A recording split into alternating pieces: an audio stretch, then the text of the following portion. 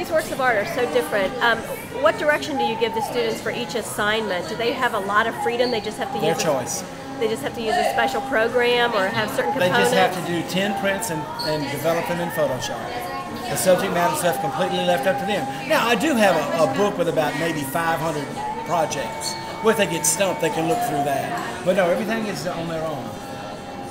That's why you see such a wide variety of subject matter. Is I don't want to stifle their creativity and say, you have to do this or you have to do that. Now, also, I demand a lot, and they know I demand a lot. And during the summer, they can't take photography unless they do a summer project. Okay. Because they have to come to school the first day with prints ready to go. So that is an assignment. Sure. You know, I might say, go to the coastal Louisiana and take pictures or whatever. But no, if you don't demand a lot, you won't get a lot. And they know it. They know I love them.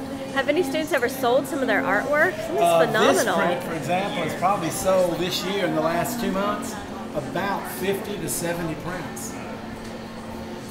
With the crab on it?